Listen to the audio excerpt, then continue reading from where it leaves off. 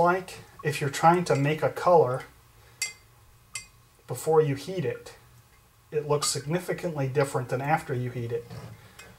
So whenever I'm trying to match a color, I always do it after my plastic is hot.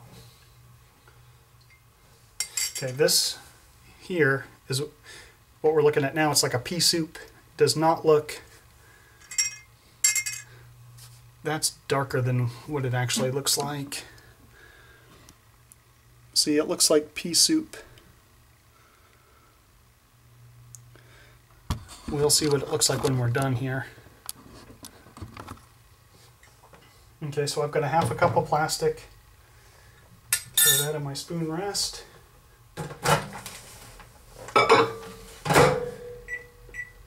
Okay, we're going to go for about, I don't know, 30 seconds, 45 seconds. I don't panic on the time on the microwave. It's not super powerful, so it doesn't turn my plastic from one state to the next in 3 seconds. I got time to work with it. Just going to go with a pinch. I add my glitter after I melt my plastic. I've had trouble with some glitters clumping when you melt them, when you heat up the plastic. Okay, so right now we've been about 50 seconds. I guess about 40 seconds. Okay, this is still in the same liquid state that it was as soon as I poured it out of the jug. There's been no change. We're going to continue on for another 30 seconds or so. That's the other really nice thing about the microwave versus the hot plate, is the microwave is so much easier to work with. I mean, you take it out, you stir it, you put it back in. The hot plate, you got to stir constantly the whole time, or it'll scorch because of those little tin containers. I tried heating it up in glass that was temperature safe on the hot plate. It didn't work any better. Okay, now we definitely have a difference. Now you can see how much thicker that plastic is, and it's turning into its second stage. And now is when I'm starting to get a little smell.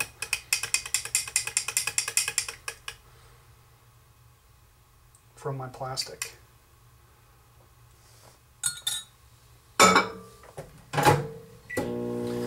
So we're gonna go for a little bit longer. Now the total time on this microwave was 1 minute and 55 seconds. That was a pre-selected heating arrangement for beverage. I just hit beverage because I know it's about 2 minutes. And now I can really smell the plastic. I have a ceiling fan going in the room. I have a little fan on top of my microwave here. I'll have to show you that in a second.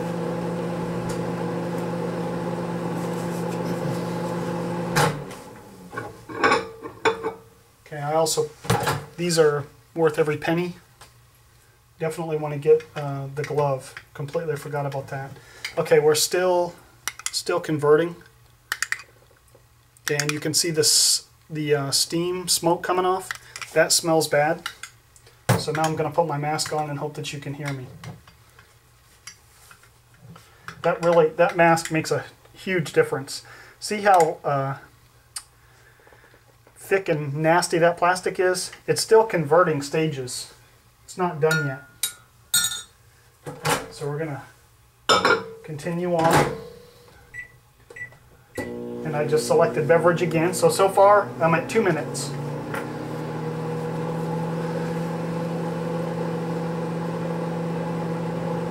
And I suspect 30 to 45 more seconds, and this will probably be pretty close to ready. The glass gets really hot, which is a benefit because it helps hold the heat in the plastic, which gives you more time to work when you're pouring. When you're trying to pour fine lines and curly tails and whatnot, and your plastic cools off, it just makes a blobby mess.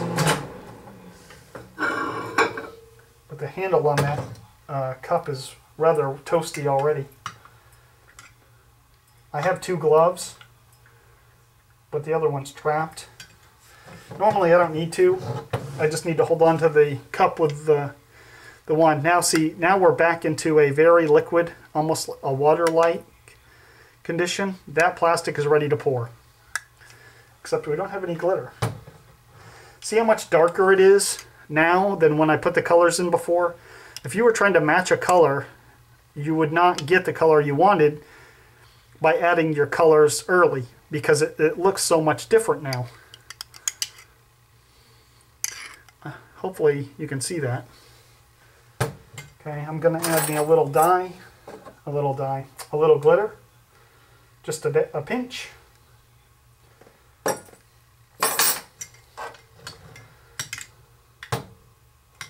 We're going to mix that in real good.